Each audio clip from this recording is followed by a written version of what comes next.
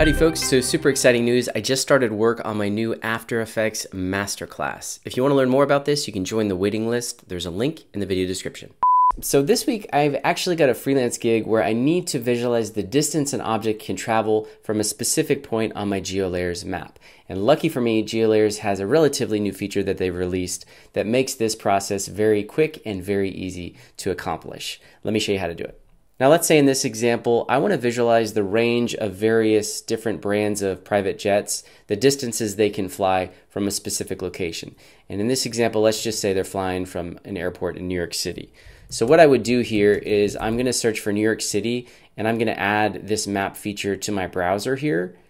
And then I'm going to double click on it so that my map will perfectly center up on this. And this is a very important step. This is the first step you need to do because if you're measuring distances from a point, you need it to be centered up in your map. So the next step is to click on Run Script File, and it's called Distance Circle.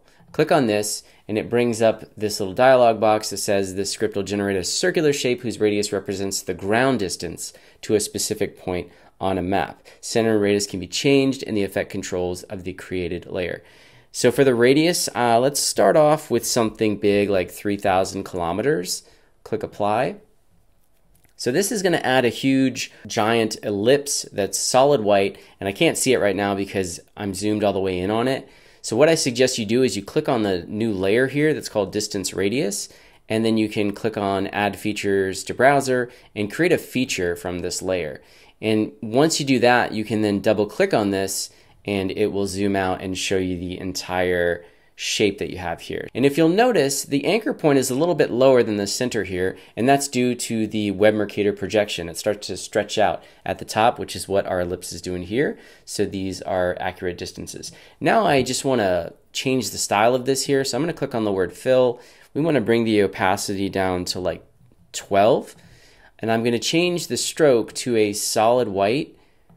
And then I'm going to open up this shape layer in the timeline, go to Contents, Stroke, and then down here you have dashes. I'm just going to turn this into a dashed line and click plus again to add a gap.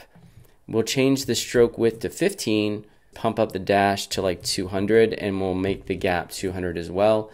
Let's take a look at this. Okay, we want to bump up the width even more, something like 25. Okay, so now we have this. To make it pop a little bit more, I'm going to switch the blend mode to add. There we go.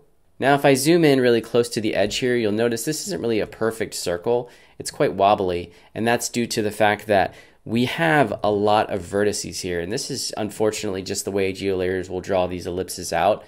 What would be perfect is if it could just do 4 vertices,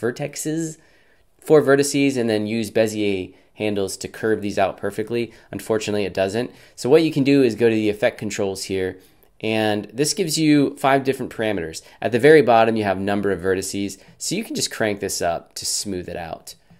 Now here you have the radius, so this is in kilometers right now, but the parameter up here is called unit. This is where you can switch it to imperial, and you can get a little more precise if you want. You can switch it to meters or yards. And then you have latitude and longitude. So theoretically, you could manually change the latitude and longitude and move this around on the map, but I don't suggest you do that because you need to account for the Web Mercator projection. So I suggest you always center up your map first, and then you draw out the distance radius using the script. And now what I could do is I could duplicate this layer, and I could just change the radius here. This will actually work.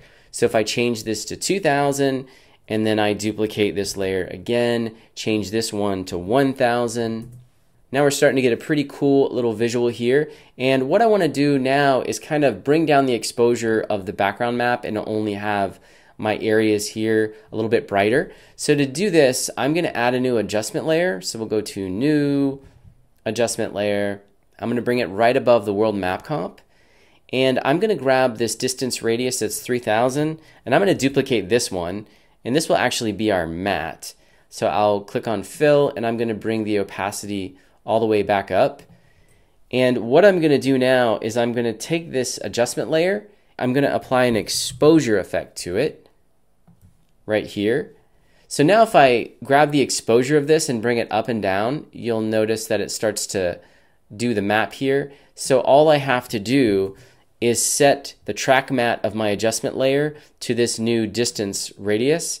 And now when I adjust the exposure, it's going to affect just that area. So to get it to do just the background, I simply invert it. And now we've got this cool little look here, and it'll just give us a little bit more control over the visual here. So here's before and here's after. So now this is going to be snapped to my map here, so I can zoom out, I can move around, I can change the bearing and the pitch.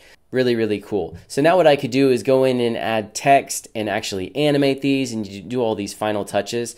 Now, if you want to dive into some more serious mapping tools on this particular topic, I show how to create isochrones in QGIS. I will link to that down in the video description. I did it for Felt's YouTube channel, and it's essentially a more detailed way to calculate walking distances from a specific point and driving distances. So if you want to go check out that, it's a really, really short tutorial, like less than 2 minutes. And if you've ever thought about getting into QGIS, this can be a good way to, do your first QGIS project. All right, I'll see you in the next one.